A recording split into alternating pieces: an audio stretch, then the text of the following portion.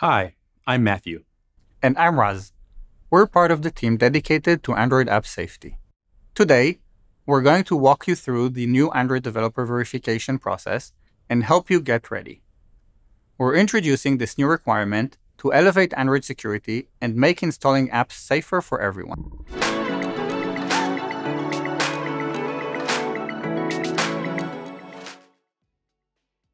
You shouldn't have to choose between an open platform and a safe one. Trust is the foundation that allows you to build a successful business here, and is what gives users the confidence to download your app. Unfortunately, we've seen that bad actors are constantly trying to erode this trust for their own gain, which harms both users and our entire developer community. Malware and financial scams target vulnerable people all over the world. To give some context, our analysis shows that apps installed from internet side-loaded sources account for over 50 times more malware than apps available through Google Play. This both hurts users and erodes trust in the entire ecosystem, including tarnishing your hard-earned reputation. This new verification will make it much harder for bad actors to distribute harmful apps. Starting in September 2026, Android will require all apps to be registered by verified developers before they can be installed on certified Android devices. We've announced well in advance so we can get your feedback on the verification experience to make it as smooth as possible. We encourage you to sign up for early access. This is the best way to get ready to help us shape the experience with your feedback. We've designed the system to minimize the work you'll need to do. We've created two distinct paths depending on where you distribute your apps. The first path is for developers who distribute apps only outside of Google Play, for example, through a website or other app stores. If this describes you, you can use the new Android Developer Console, otherwise known as ADC. Here, you'll verify your identity and then register your apps. The second path is for developers who distribute apps on Google Play. If you're on Google Play, you've likely already completed your identity verification, and the apps you distribute on Play are connected to your developer identity. So next March, before that verification opens to everyone, Play will automatically register most of your apps for you. This means that for most Play developers, the only remaining step you'll need to do is register any app packages that you distribute outside of Play. You'll be able to do this simply through the new Android verification page in your Play console. This lets you manage all of your apps in one place. Let's quickly cover the Play console path. It should be very straightforward for most Play developers. If you are on Google Play, you should have already verified your identity, so you don't need to do it again for this new requirement. You won't have any extra IDs to upload or forms to fill out. Play will automatically use the information that you've shared to register your Play apps on your behalf. You don't need to worry about those. We expect this to work for the vast majority of apps. If you do need to take action, you will see clear instructions in the Play console so you don't miss anything. You will need to manually register apps that you distribute outside of Google Play because Play doesn't have this information and won't be able to register them on your behalf. Now, let's talk about the path for developers who only distribute outside of Play. We've designed our new Android Developer Console for you. The first step is creating an account. You'll choose one of two options. Limited distribution is free. This is intended for people who are experimenting, like hobbyists, students, or enthusiasts, who only plan to develop for themselves or a small group of users, not for broad public distribution. Full distribution is for developers who intend to distribute apps broadly. This requires a $25 fee. To create an account, we will ask for a government ID of the person creating the account and a contact phone number and email address that you'll need to verify. For organizations, we will also ask you to provide and verify your website and business registration information. We use DUNS numbers for the business information. This is a 9-digit identifier from Dun & Bradstreet that is unique to your organization and confirms its legal status. If your organization doesn't have a DUNS number, you can apply for one for free directly from Dun & Bradstreet, but this can take some time, so make sure to get started early. You can read about it more on their website. Once your identity is verified, you can register your packages. This is the process of telling us that you are the official owner of a package name and certificate, which makes the package installable by users. Let's walk through it. Step 1. Provide app details.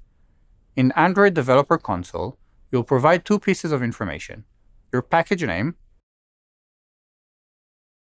and the SHA-256 fingerprint of your app's public signing certificate. If this is a new package name with no existing installs, you will only need to provide the name and the SHA-256 fingerprint, and you're done at this point. You can get this fingerprint from your key store using tools like KeyTool. If your package already has active installs, ADC will display the certificate fingerprint we associate with this package, and you will need to select it to continue. Step 2. Copy the snippet. The console will generate a snippet, a unique string tied to your developer account. Copy this value. Step 3. Add the snippet to your app's source. In your IDE, either in an empty Android Studio project with the same package name as your app, or your actual app, navigate to your app's source tree. Under Main folder, create a directory called Assets. Inside this Assets folder, you'll create a file named ADI-registration.properties. Open the file and paste the snippet. Step 4. Build and sign the APK. Now, you can build a release APK and sign it with a private key that corresponds to the public certificate fingerprint you provided in Step 1.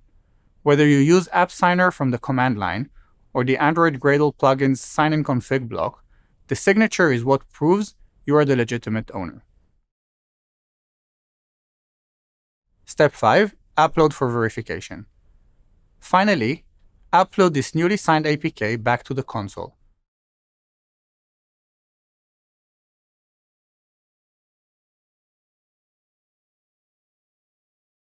Our server checks that the APK is valid, the signature matches the public key you provided, and that the ADI-registration.properties file contains the correct snippet.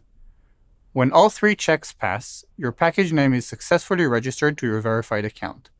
If you distribute a package using more than one certificate, you can add additional certificates after you register the package. This requirement also gives us a chance to solve a legacy technical issue with duplicate package names. For the first time, developer verification will allow us to make new package names unique. Once a verified developer registers a package name, no one else will be able to claim it. This means users won't run into confusing install errors if they try to install two different apps with the same package name on their device. Nearly all developers already use unique package names, so most developers won't run into this situation. You will simply register the names of the packages you already own.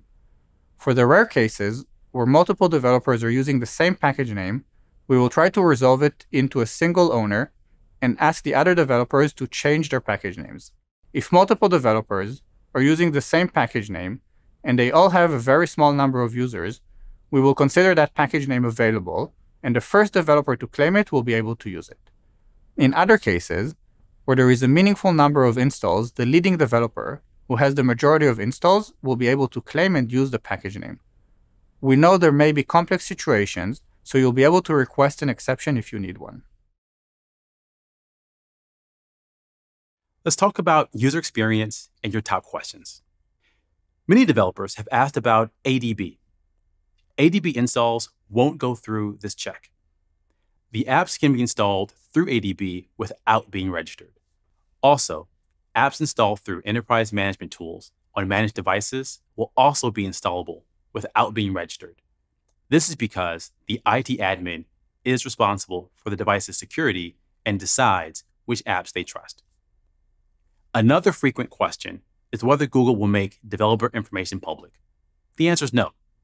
We're collecting your data only to verify your identity and don't plan to make any of it public. Android developer verification is an important extra layer of security that protects the trust in our ecosystem. It protects your brand, and it protects Android users. For more detailed information, guides, and FAQs, visit our website. We keep this regularly updated based on your feedback. Early access starts this week, but there's still plenty of time for you to join and get hands-on experience. Thanks for helping us build a more secure Android for everyone.